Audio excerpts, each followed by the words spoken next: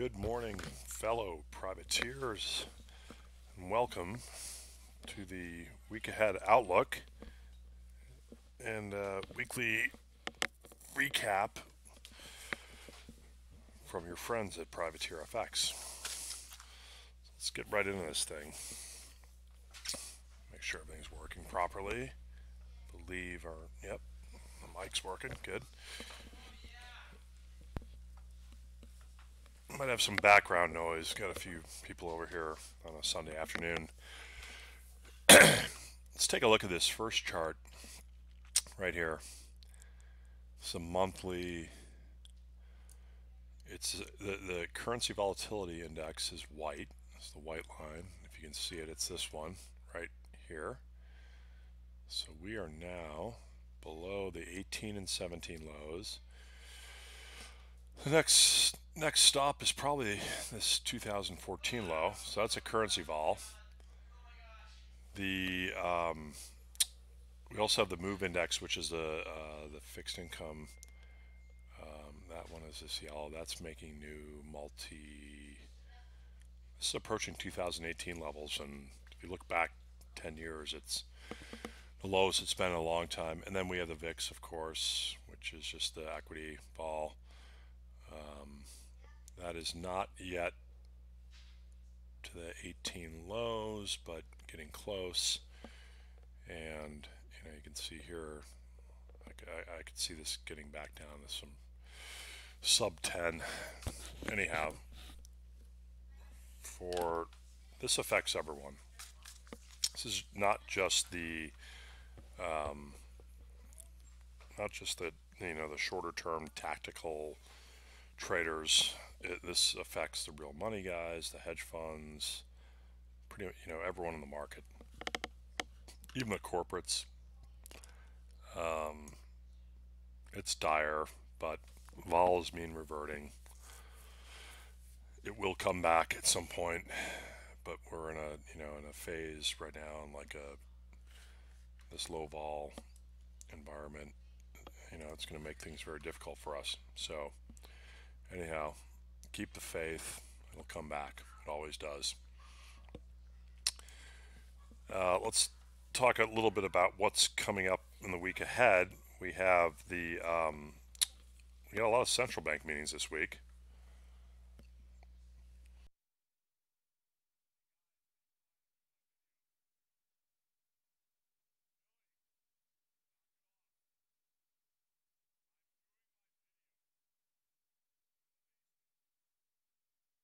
Sorry, I'll tell the kids to be quiet. Got a bunch of central banks. We've got the FOMC this week on Wednesday. We got the BOE, the Norges Bank, and the SNB on Thursday. As one of our providers says, just to spice things up a little bit, the UK will have its third meaningful vote in the House of Commons, sometime ahead of the March 20th Article 50 trigger deadline. So, sounds like this week to me. What else do we have? We've got some treasury auctions. We've got some PMIs coming out late in the week. I think they're the advanced PMIs on, I believe it's Friday. Aussie jobs this week. So there's definitely some event risk this week, but if you look at, if you go back to that vol chart that I showed you, no one really gives a shit. The market, clearly the options market does not care at all. The BOJ was last week. That kind of came and passed without any sort of excitement, much to our chagrin, because we were positioned for a more dovish sounding BOJ, but we didn't get that. Just checking my notes here. I was reading something from one of our providers that the reflationary seasonals start in April. So we got a couple more weeks left in March, where things like the commodity pairs, like the Canadian dollar, the Australian dollar, New Zealand dollar, they do fairly well in April. Something to keep in mind. We talked about the central bank meetings, FOMC, SNB. They're going to be dovish sounding, we think. We'll go into a little more detail by the FOMC. Norges Bank is expected to hike. Along these lines, the OIS pricing for Aussie cuts looks like the market's pricing in a cut in August. We do think there's a potential for some dollar weakness, and we'll get to the charts in a minute, leading up to the FOMC meeting on Wednesday, and that's just a kind of more of a positioning thing.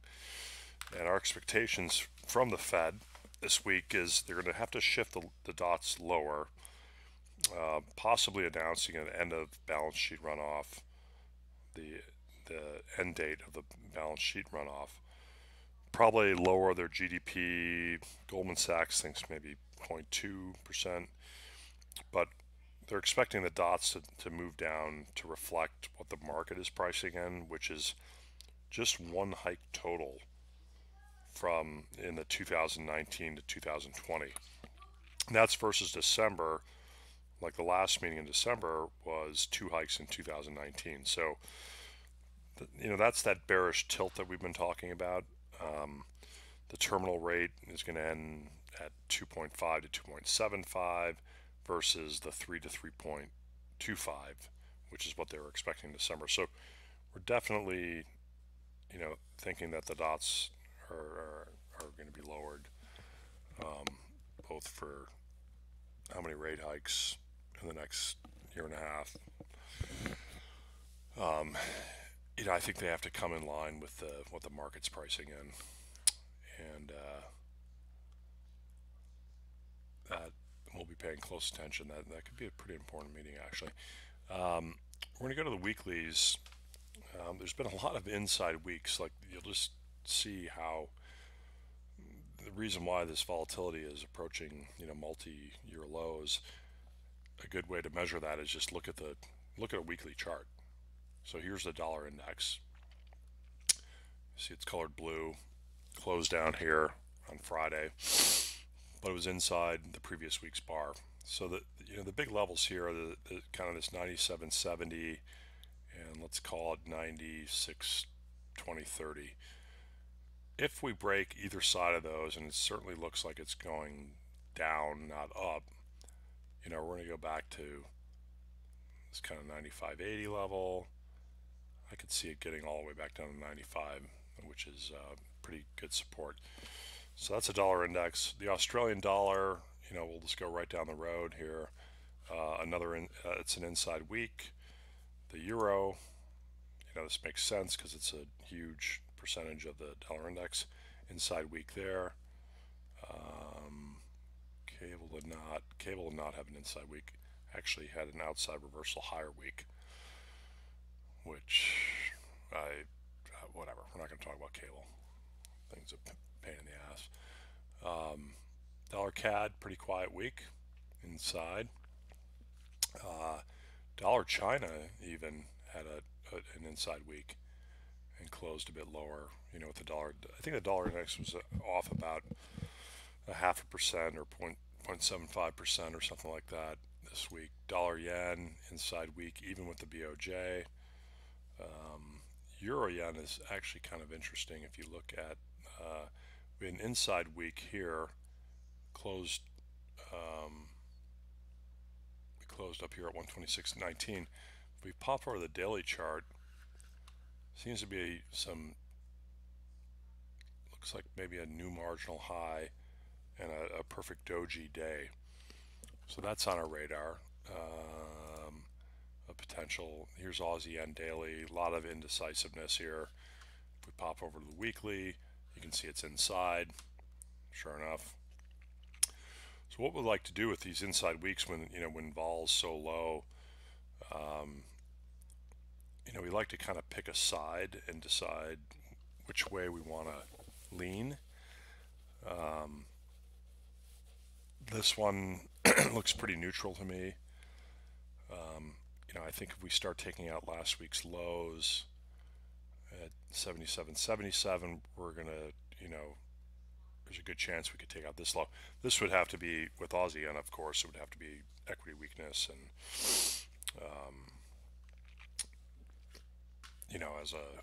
using that as proxy for risk off. If you look at Friday, it was very, very quiet. Inside day in Aussie, inside day in dollar China, didn't do anything. Kiwi as well, inside, and we looked at the euro yen with the doji type day. So this bar here was Friday. This little, yeah, you can see it here. I'd be leaning on the left side here, thinking that maybe we can trade a bit lower. You know, the market is just completely listless.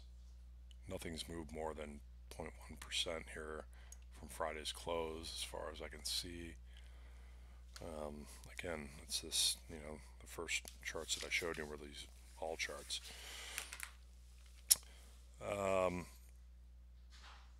So we're going to keep this one short and sweet, I think, today. Again, the focus will be on these central bank meetings this week, and I guess the risk would be, we're thinking that the dollar can come off into Wednesday's FOMC meeting when Powell will be speaking and holding a news conference. But we do think that they'll, I guess the risk is if they sound slightly more hawkish than the way the market is pricing. Let's take a look at the stocks real quick, and then we'll wrap it up for the week. Oh, I just hit that for some reason. We're taking out these highs, and you can see these are all important highs right there. You know, all these little carrots on top are all these fractals. So this is a daily. It's, you know, it's kind of breaking out, and we had that inside day on Thursday. We took out Thursday's highs, closed up here. If we pop over to the weeklies, this to me looks like, here's this dashed horizontal. Looks like we might go to 28.90, and it's risk on, and we've been fighting it, and it's not working. I think we can go up to 27.90. NASDAQ looks like it can probably get back to this old high, which is 74.55. You know, that's 20 points. Oh, sorry, it's 110 points higher. Let's draw a line here. That's the same line same horizontal as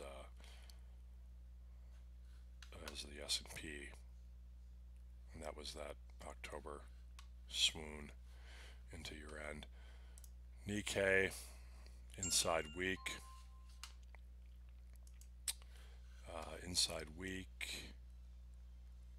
And again, going back to the inside weeks, days, hours, 240s, whatever you want to look at. Generally, you get this inside bar, and then you want to play the previous bar. So in this case, for the Nikkei, you know, we'd be selling it through this low, which is 20,680, or we'd be looking to get long above 21,865. So I like to just draw these horizontals. You know, it doesn't matter the time frame, but there's that.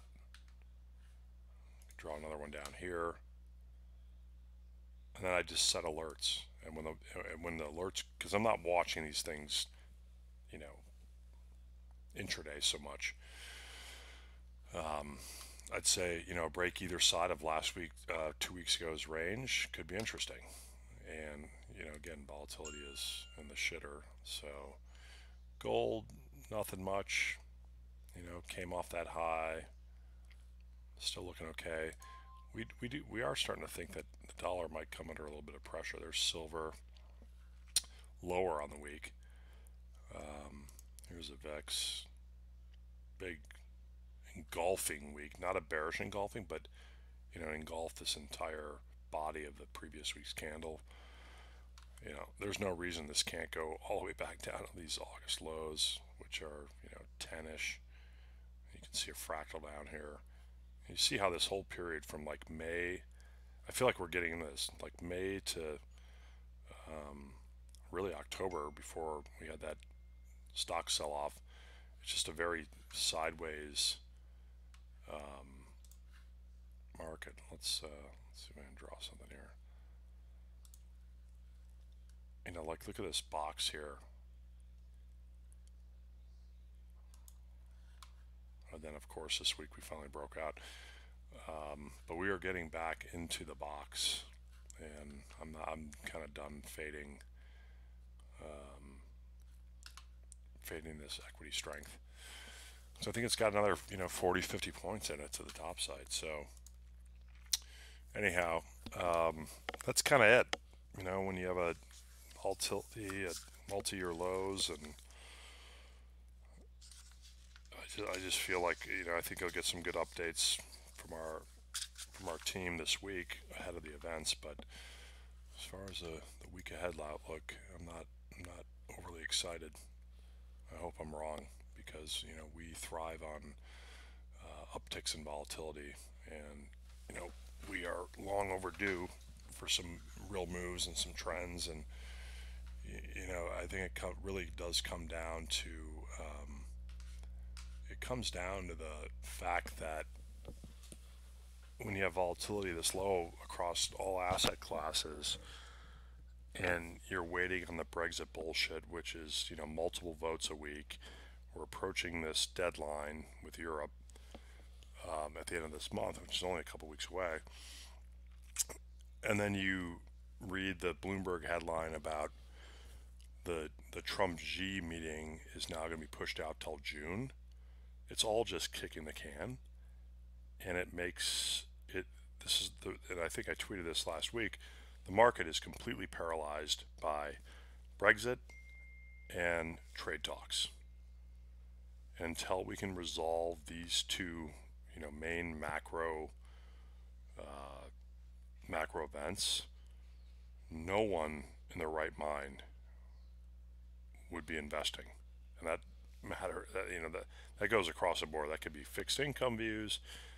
FX certainly is affected by this, and equities to a certain extent.